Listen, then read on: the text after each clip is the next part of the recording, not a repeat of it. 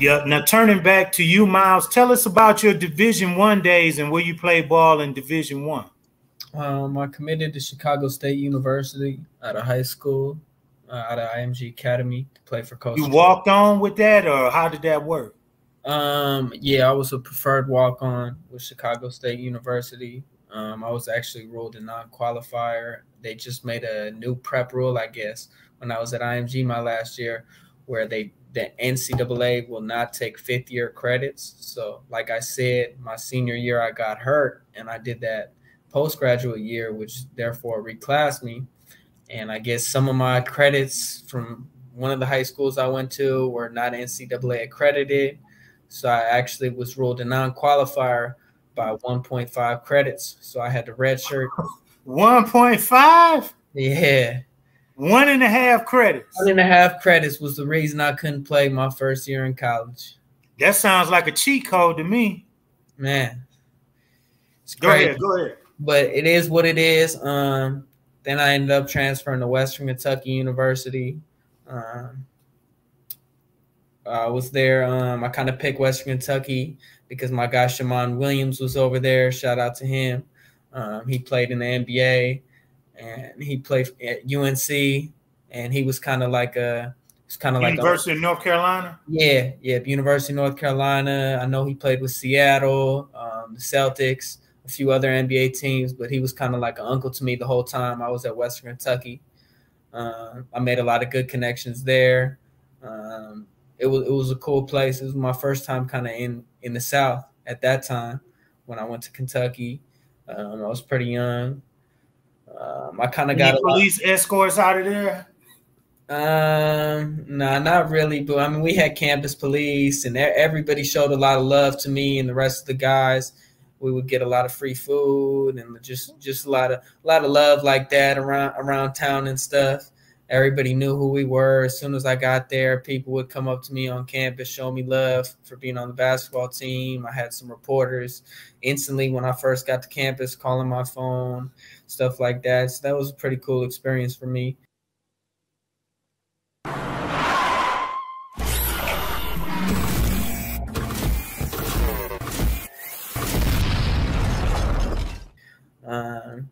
And then describe that instance when they hit your phone and you have to really stick to the G code, you know what I'm saying, and not say too much, or you kind of have to dance around that. How did that work out?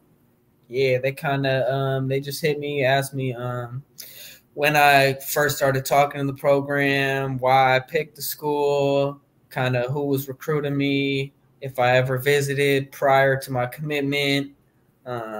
Kind of talked about my past, my high school, where I came from before, my previous institution, and then just asked me expectations. And then that was like the first original one. And then there were little ones here and there where we'd be in contact just about how everything's been going, how we've been in the gym together. Because Kentucky is definitely a basketball state. Chicago, Ohio, those real basketball states. Indiana. I didn't really know too much about Kentucky basketball and how crazy they are about basketball until I got out there, but they definitely show a lot of love and they're big about their basketball. They love their basketball.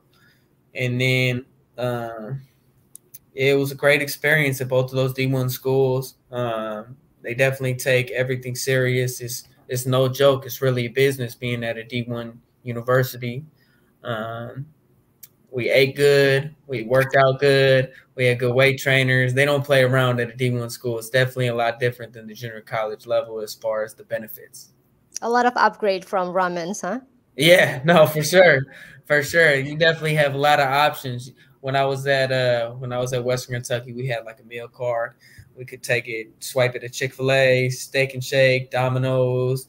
There's like burrito bowl places there, Starbucks, Panda Express, little like cafeteria with the buffet. So it was definitely a lot more options than junior college.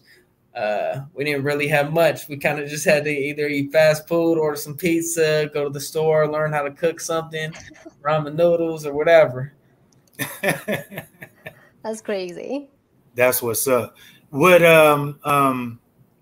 also I'm trying to get like like Euro League and going to the Euro League, you're definitely on the radar. You're one of the top prospects in the Euro League.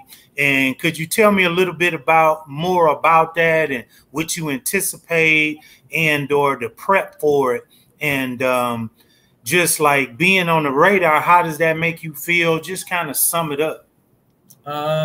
It makes me feel good knowing that I do have an agency that I work with, and they're in contact with a lot of pro teams, whether it's in the Euro League or wherever, just different countries, whether it's Israel, Albania, Spain, Mexico, Canada, all types of places. It's just cool. It's all a blessing. I'm kind of taking it all pretty patient, just waiting on the right deal, whatever's the best for my career going forward. But it's definitely a blessing. But at the end of the day, I still haven't signed my first pro deal yet. So at this point, I am still a prospect. So I've just been trying to stay the course, be humble, trust the process, don't beat myself up over everything, and just control what I can control. Honestly, everything's going to present itself. God does have a plan.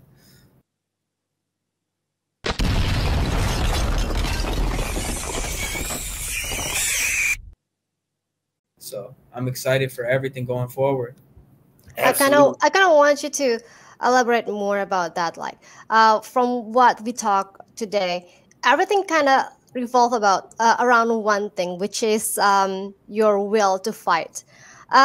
We talk about G code and cheat code, and most of the time it's all about external issue, like how you present yourself to the outside world. But we haven't really touched on how do you give yourself a cheat code that keep yourself to keep pushing through. I know that not all people can be athlete like you, and many of them would probably like fall in between or like give up midway. What message did you give yourself so you can just like push through, keep pushing through, and then just like it became your mantra, your cheat code to just keep on fighting? Yeah, no, for sure. I'm definitely not even going to sit here and lie to you. It's been a lot of times when stuff went wrong and I'm like, man, I don't know if I want to do this no more. Could just kind of discourage myself. And then every time I got to that mode, or I was in a bad mood, or I felt like, okay, maybe this isn't going to work out, I just thought about everything I put into it, all the support I have around me, and just I really like thought about what would life be without basketball, and I couldn't honestly see myself doing anything else. So that's kind of why I just kept going at it. Every time I just thought about it, I thought about how I started and when I started, how far I've came, and just how I really haven't accomplished. Like, I just felt like I haven't accomplished a lot yet, even though I have accomplished a lot more than the regular person does. But I feel like it's way more to accomplish. I'm just getting started, and I'm excited for everything. I also do train kids on the side and stuff. That's amazing. Yeah, I definitely want to get into that field too once my playing career is over with, kind of helping out kids and stuff. I've done it before. Right now, in like the past year and a half, I've kind of all been focused on myself, kind of just with my career and everything, so I haven't had the time. But it's definitely something I've talked to my family and close friends about getting into someday, kind of giving back to the basketball community and kind of helping other people with their goals. That's awesome. Absolutely. Absolutely. And man, you said a lot, man. And I have a lot of respect for you and what you're doing and what you have done. Shout out your Instagram one more time. My Instagram is Miles, MILES _Weber, WEBER. And then my brand's page is at Shop Fully Feared. Yes, sir. Yes, sir. And there's some fly gear on there. I always see you have positive posts. You have posts that boom, that just knock you between the eyes and make you want to get it or get out the way, you know. And I feel that energy of Fully Feared because it's an energy coming off of your page too. and it's some good positive energy. It's not for everybody, but if you want to push forward, it's definitely for you.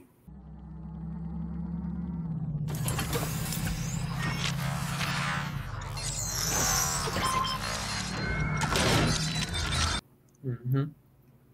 So, you know, as we kind of wrap it up, we definitely want to thank you for joining us in Little Dynamite. We have a parting gift for you to choose from again. And let's go through the selections again. We have these 54-inch laces in a nice blue.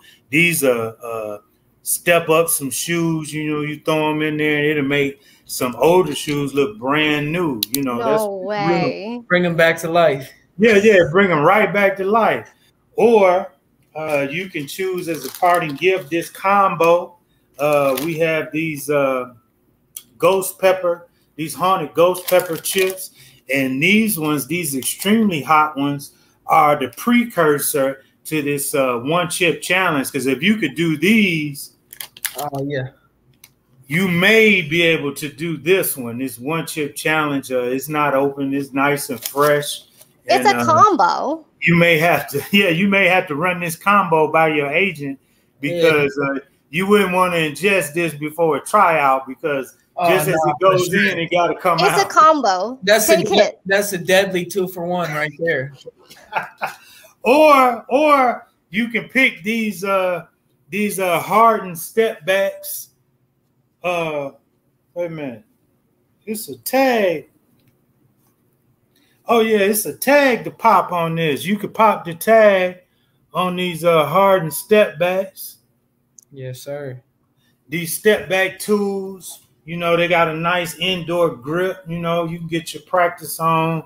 You could do whatever, but this would definitely be a parting gift. When I look at your tapes, I always think of James Harden immediately. I was like, his step back J is off the chain. It's quick, it's pronounced, and you could choose these step back threes. Yeah, I think that's beautiful. Yeah, and, I need those ones for sure. Then I know Lil Dynamite wants me to go with them laces, but I don't know if I can do it. I gotta go with them Hardens. I can't pass. You gonna go with these Hardens? You gonna go with these step backs in your size 11? You know what I mean? I hope she's not mad at me. It's okay. I will take the lace any day. She'll take the laces. They'll go up her gladiator sandals, the 54 inches. They may go all the way up. So we definitely appreciate you joining us. I'm going to get your address where to send the shoes when we log off. We appreciate you mentoring kids. We appreciate you sharing your story with us, and we're definitely rooting for you as your journey as an overseas professional prospect and IMG Academy alum. Thank you for joining us, Miles. I want to say, Lil Dynamite, what up, though? What up, what up, what up, what up? Thank you guys. Thank you guys for having me. I appreciate you guys for sure. All right, and I'm Harry Dynamite Sports. We put the R in sports. All right, thank you guys. Thank you, Lil Dynamite. Flow like water, so I'm going mainstream. I'm going mainstream. Flow like water, so I'm going mainstream. Yeah, I'm going mainstream. Flow like water, so I'm going mainstream. I'm going mainstream. Mainstream. Flow like water, so I'm going mainstream.